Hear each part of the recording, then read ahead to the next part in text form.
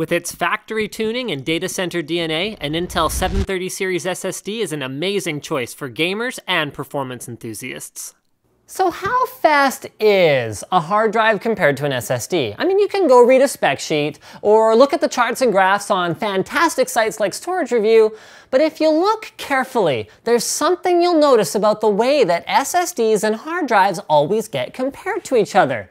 It always starts with the reviewer loading up a fresh OS, putting on all the latest drivers, and installing only the applications that are needed for benchmarking. So what we're seeing is the best case scenario for any device.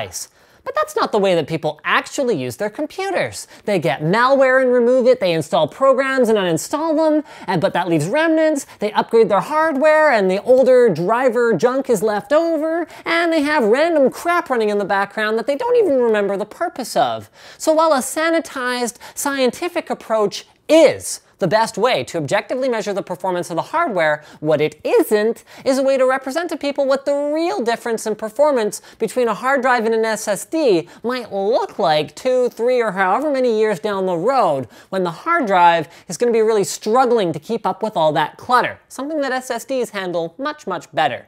So Luke and I sat down and devised a test to show the other end of the spectrum, the worst case scenario for both devices, for science. In the hard drive corner, we've got a Seagate Barracuda 1 terabyte that has had this Windows 7 operating system, more on that later, running on it for almost 5 years. Representing SSDs, we've got the Corsair Neutron 512. We went with this drive because we feel like it represents a good balance between price, performance, and capacity, something that we need because our hard drive was about half full to begin the test and we wanted to be able to clone everything over there. Which leads us into the methodology. That Windows 7 install is one broken piece of poo. It's running in IDE mode. It has undergone several platform changes between originally being installed on N4 6 and the X79 bench that we're using today. It's dual booted with 4 to 5 Linux distros with a variety of bootloaders used throughout it, and a triple boot setup with Linux and OS X attempted at one point, and it's run every generation of NVIDIA graphics cards from the 8800 series to the 7000 series.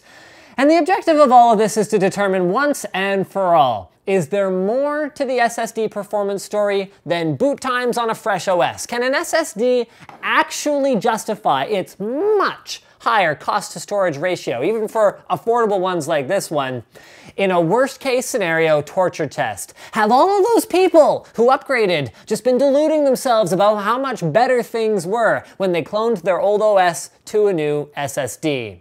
To find out what kind of difference a hard drive user might observe in the real world, this is what we did.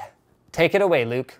To elaborate on what Linus was talking about, this operating system has been through kind of a lot. It wasn't just a test drive. This was actually my daily driver for a long time. And because of that, I've done registry edits like crazy. I've played with boot animations. I've dual booted it beside everything under the sun. It's gone through every series of NVIDIA card and a lot of AMD ones since 8000 series NVIDIA. It started on N4 6, and I've tried a whole bunch of different platforms on AMD and Intel sides since then. Yeah, it was sat at the top of my mineral oil rig. I've had it since high school. It's been through basically everything as far as I can remember, and we're gonna see how it fares. So the first thing I did was I booted up on the X79 platform. I ran Windows Update for a while, which took freaking forever. I downloaded and installed all the latest drivers and necessary benchmarking software that I needed. I then cloned the drive over to the SSD. With both drives running the same Frankenstein, absolutely crap, worst as possible scenario operating system, the only thing left was to see the performance difference between the hardware in this kind of torture test scenario. Our first benchmark is going to be based around restarting. So I click the restart button and instantly start timing at that point. And then we time it until it gets all the way through reboot and is able to open PCMark 8. Modern OSs are optimized for hard drives, hybrid drives, SSDs, whatever in terms of booting, and that's why your new PC boots up so quickly. That didn't really help here a ton, as you'll see. Our next test was to uninstall a program. I chose OpenOffice for this, and the objective was to see how long it takes to uninstall this program while using the computer in the background. So while I was running this, I was opening Control Panel, looking at different things, and just random web browsing on LinusTechTips.com. About every 5-ish seconds, I would do a new action. That was about it, and it took a really long time for the hard drive to uninstall that program. Last off, I tried to run PC Mark 8, and it ran fine on the SSD, but it crashed on the hard drive. I really don't think that's PC Mark 8's problem. The hard drive probably just screwed up, to be completely honest. So we didn't bother including those results because they're inconclusive. Thank you to FutureMark for providing the code anyways. I'm sure if my hard drive wasn't as screwed up, it would probably work just fine.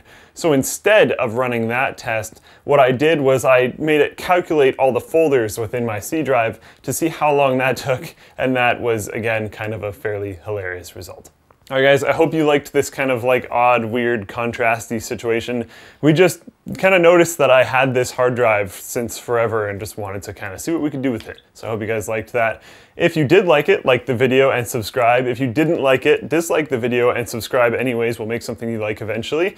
Comment on the down below if you think it was an interesting test, and if you want to comment in a more highbrow section of the internet, you can comment over at linustechtips.com and let us know what you think over there. Just so you guys know, we recently launched the beta of our kind of front pagey idea that we're hoping to do soon. So if you want to see that, jump over on the forum and click the front page beta. Don't worry, we're going to make it so you can set your homepage to be whatever you want. So if you want to have it so your homepage is the forum, that'll be okay, but that functionality isn't quite ready yet.